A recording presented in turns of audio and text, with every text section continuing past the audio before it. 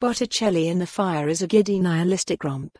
A pyrotechnic period drama that vigorously thrusts its way into a position of contemporary cultural relevance, somewhere between Brexit and RuPaul's Drag Race.Jordan. Tannahill's script is Shakespearean in its regard for historical fact and Brechtian in its regard for the fourth wall, a mish-mash of modern and 15th century Florentine culture, of fact and fiction.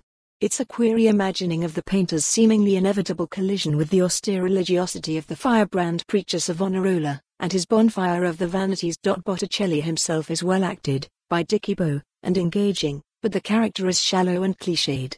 He's the dissolute, selfish, self-destructive creative genius we've seen countless times. In an opening address he tells the audience, "I promise you this isn't going to be another tortured fag-artist sob story. Okay, maybe it is. This is a play which, appropriately for a tale of bottomless appetite, wants to have its cake and eat it, but as a consequence it's permeated by a sense of indecisiveness. It even has both sad and happy endings. The play is best when at its most camp and fantastical, with the audience most audibly enthused by a surreal interlude in which the sequin-clad goddess Venus, Sirene Saba, perched on a giant scallop shell, and surrounded by gyrating dancers in gas masks and skimpy dungarees, comically addresses the tribulations of being a beautiful woman.